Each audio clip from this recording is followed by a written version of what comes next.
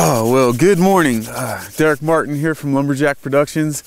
I'm up on Howell Mountain in Angwin, and it is freezing cold up here. Getting set to do a interview with one of my favorite winemakers, W.H. Smith. We're going to be talking today about the release of his 09 Pinot Noir from the Sonoma coast, and 08 was absolutely delicious. I love a good Pinot, and Pinot Noir is the grape or the varietal of wine that I am most picky about, and the reason is because a lot of them really aren't that good. It's a finicky grape, it's hard to make good, and W.H. Smith, Mr. Smith, has been doing a wonderful job, and I'm excited to be here and see what this 09's all about.